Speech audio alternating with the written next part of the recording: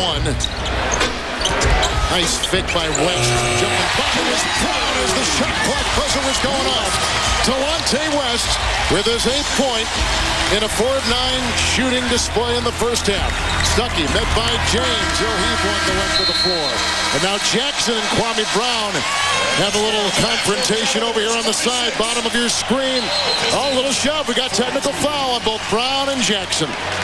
A double T. It's on Kwame Brown, and Darnell Jackson will not be shoved around. A little grit in this Cleveland team tonight. Yeah, a little showing some muscle. And frustration again with that Detroit team going in down 14, only scoring 32 points. And I mean, it's going to be an uphill battle to say the least. The